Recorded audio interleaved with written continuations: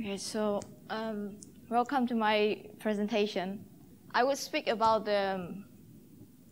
so the keyword is that we simulate a population of agents and they play, what? It's crossed. Don't worry, I will just stay close here. So we simulate a population of agents and they play an abstract game, and so we let the population evolve to see what kind of strategy would survive and emerge in the long run. So let's start with the game. We have two players, and each can have two possible actions of to cooperate or to defect. And so if both cooperate, then both get 3, and so we call this payoff the reward payoff. And if both defect, then both get 1, and we call this payoff the punishment payoff. If one defect and the other cooperate, then the cooperator gets 0, and is called the suckers. And if, no, they do that in the literature, it's not me.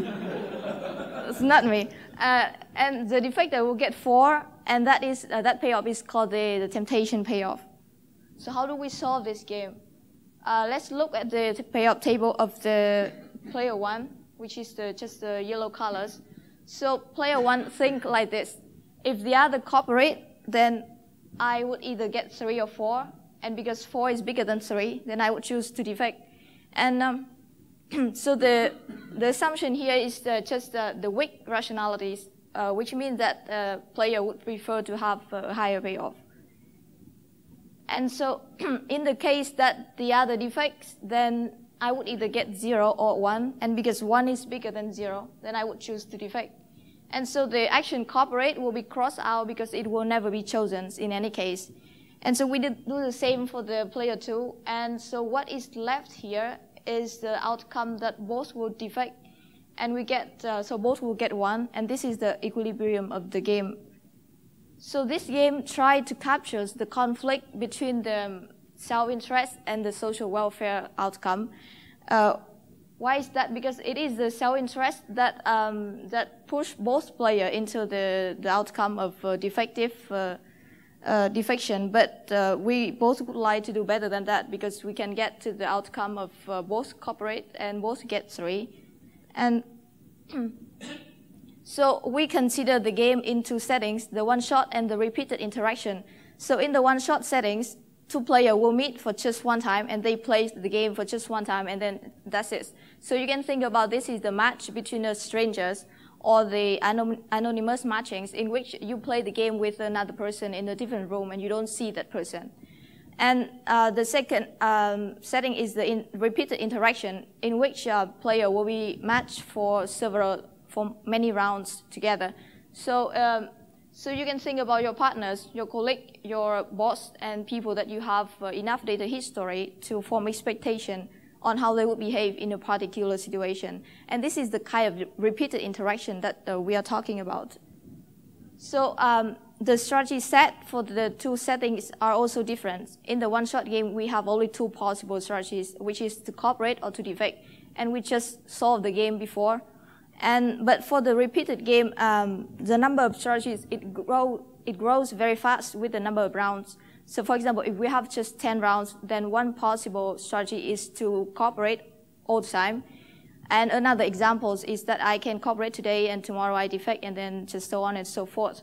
So if we're supposed to play the game infinitely, then the number of strategies grows to be infinite. And so that would be very difficult to calculate, and this motivates to run simulation on the matters. And so we need some kind of strategy representation, and we represent the strategies using the finite state machine. And here I show the machine that has only one state. It's place cooperate, and the arrows, it means that if the other cooperate or defect, so whatever the other does, this machine will stay in the state of playing cooperates. And so this game will have 2 unconditional machines that is always cooperate and always defect. So is it okay so far? Okay. So this is a bit more complex machine, and it has 2 states of cooperate and defect. So it starts to play cooperate. The 2 circles mean that it is the initial state. And so from the second round onward, it mimics whatever you place in the previous round. So if you cooperate, it will cooperate, but if you defect, it will jump to the state of defecting. So it is called tit for tat because it is able to punish if you defect, but it is also forgiving in the sense that if you go back to play cooperate, then it also go back to play cooperate. And so this is a machine that is called Grim Trigger because once it also starts to cooperate, but once you defect, it will jump to the state of defecting, and it will never goes back. So it never forgive and never forget. Not really. So let's match the tit for tat with the defects machine to see what happens. So in the first round, the tit for tat will play cooperate, and defects will play defects, so we get 0 and 4. And in the second round, the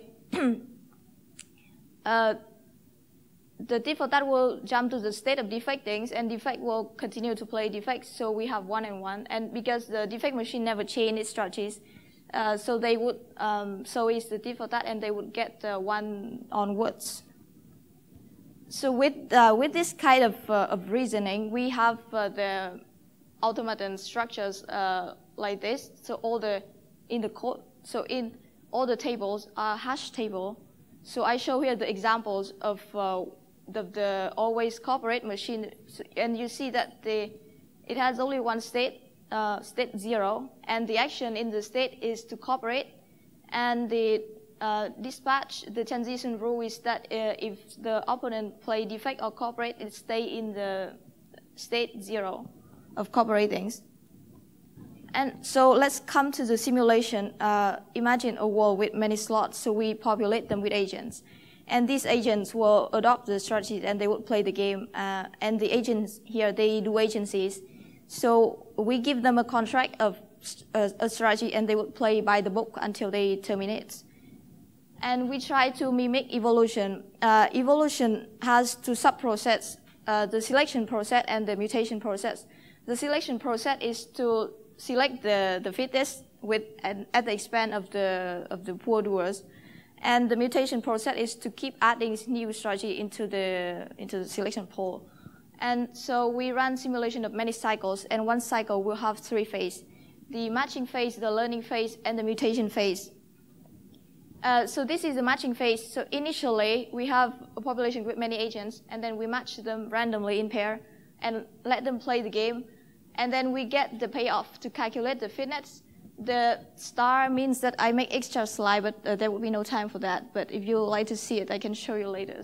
So the fitness vectors will be used in the second phase of learning.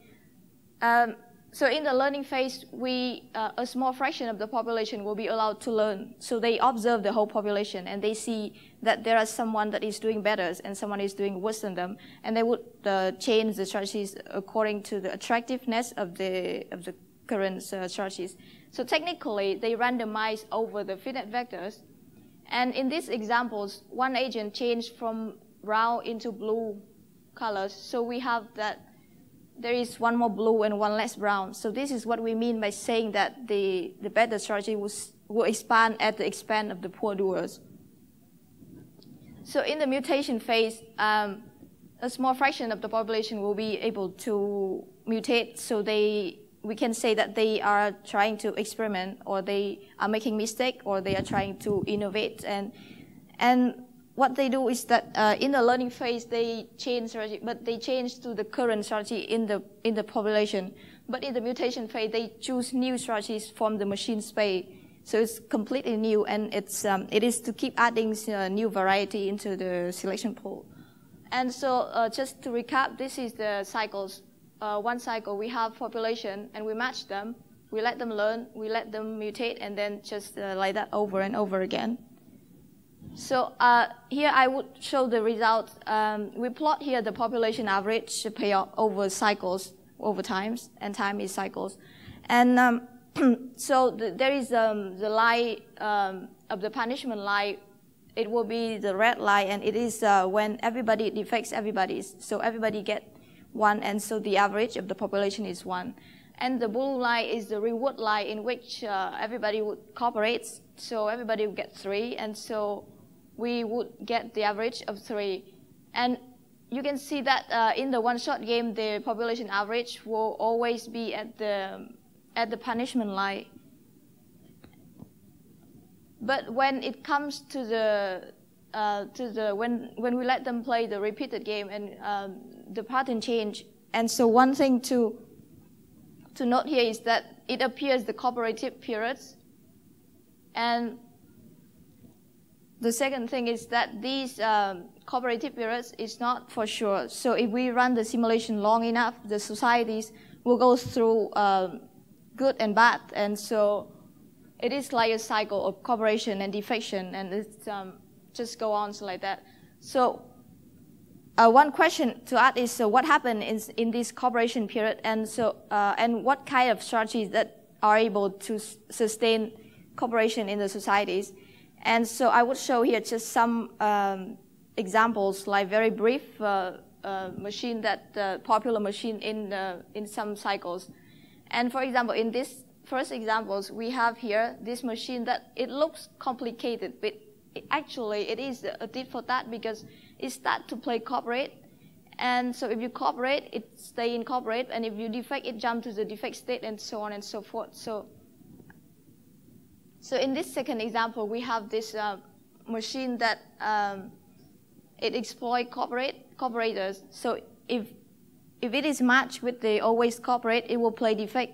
And if it is matched with the defectors, it will also play defects. But it is not defectors, because machine of this kind, they are kind enough among themselves. So you can see that defectors, they always play defect no matter who is the opponents. But this kind of machine, they are kind enough among themselves. They play some round of defect, but then they cooperate enough to get the average to be very high.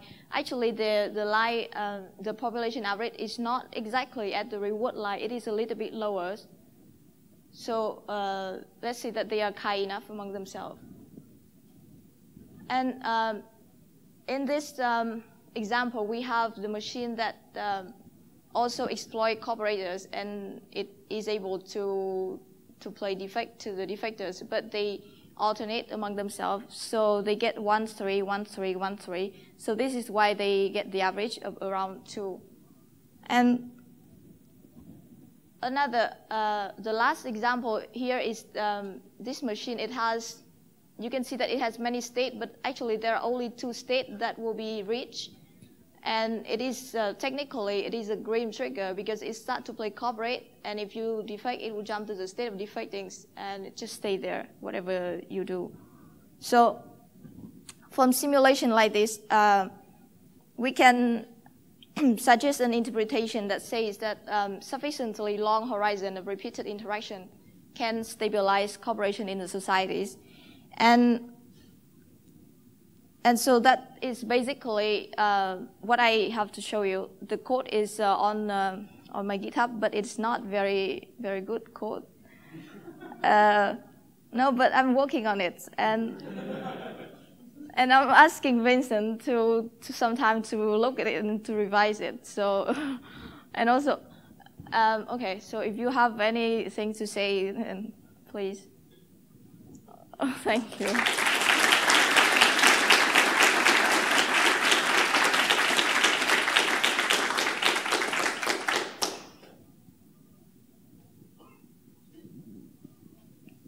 The population that was allowed to learn or observe, was that randomly selected, or how did you choose which agents could learn? It should be randomly chosen. Yeah, because if you choose, what would you choose? I was just wondering what. Yeah, so, yeah.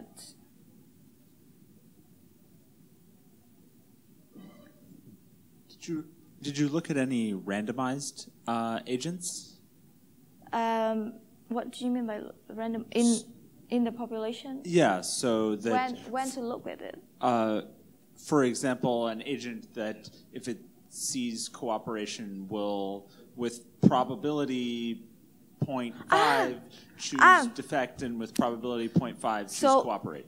Okay, so you mean the agent that probabilistic machine. So Yeah, it's these machines are deterministic in which the arrow are just definitive. So you can choose if you defect, then I jump to the state at for sure. But of course, there is the machine that can randomize. So if you defect, I would jump to the next state, just 0.5, and yeah, it's so much more difficult. And I think I'm trying to get to there, but it is very long way. Yeah, thank you.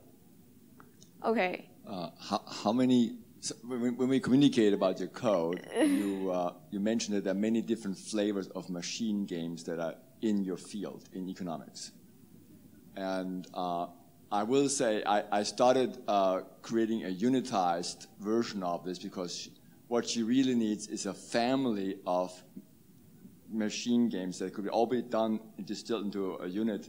You just pass in a little flavor that changes the game from finite state machines to machines with memories and whatever.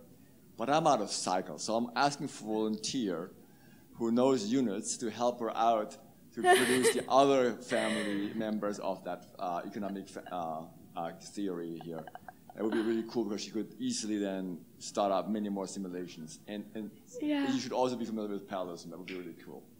Right. Call for help. Yeah, please. Please. Right.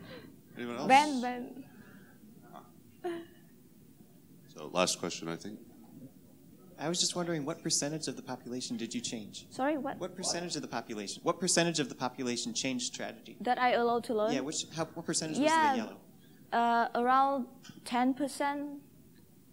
It is if you cannot do it too fast because it will fluctuate between, if 100% is allowed to change, then the population will it has very exotic behavior. It just jumps very fast from this equilibrium to another one, and yeah, so you just there is a limit that you allow them to learn at. And also because we learn at very slow rate, so it would be more reasonable to let them just 10% or 5% to learn in one day, in one cycle. I think it's very interesting that it drops off just 10%. Right? You mean the punctuate? Yeah, it's they call it the punctuate equilibrium. So it looked like this, but the number of cycles is very big. It's like 500 cycles for that slide down. So, yeah. Okay, thank you. Oh, thank you.